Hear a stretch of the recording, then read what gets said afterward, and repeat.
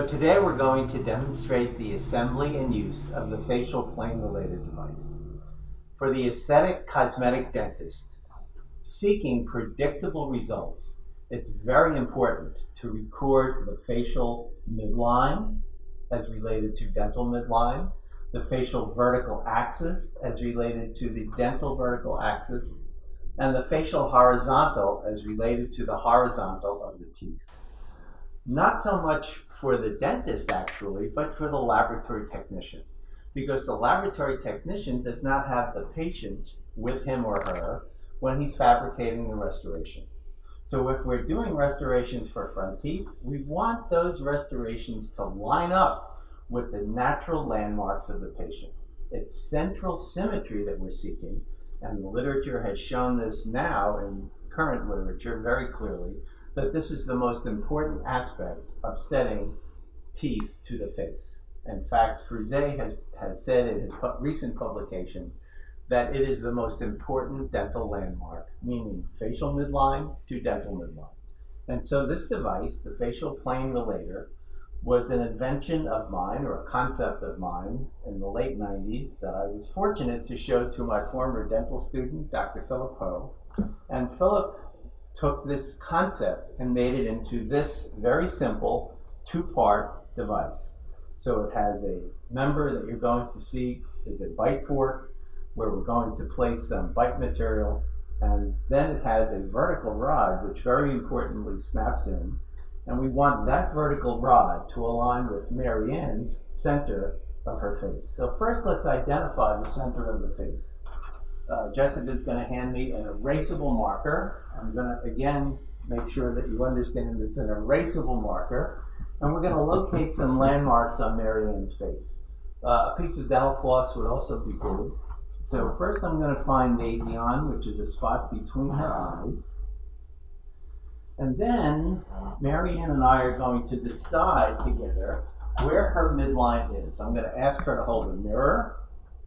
You have to put your glasses on to see, that's fine. And then holding the mirror at arm's length. Now why at arm's length? We want Marianne to see herself as others would see her. And that's not real close. Most people are not going to get real close. Most people are going to be seeing Marianne from about 2 to 4 feet. So when she holds her mirror out at arm's length, that simulates the social situation for viewing the dental restorations. So here's a piece of dental floss, and I'm going to think I find her center about like so. And I'm going to ask Marianne to take a look at that and tell me if she agrees. Do you agree with that, Marianne? Yes, I do. Okay. So if that's the center, and it's very important for us to incorporate the patient's participation in this process. And lots of times when we do this, we hear the patient say, "Gee, doc, no one has ever done this with me before." Isn't that great? How many times do we want to hear that? Lots of times. And so very simply, we found a midline, and now I can mark that, remembering where the floss had touched her. I'm going to put a mark on her nose. Sorry, I can just move your hair a little bit. So again, I haven't even looked at her teeth. I'm looking at her face. Teeth are going to certainly come into play, but they're going to be dictated, the position of her teeth will be dictated by, if indeed she was having restorations fabricated, which she's not at this time, would be dictated by the position of the facial structures. So now we have the facial plane relator assembled and sitting by, and next we're going to dry the teeth, if you would open for me.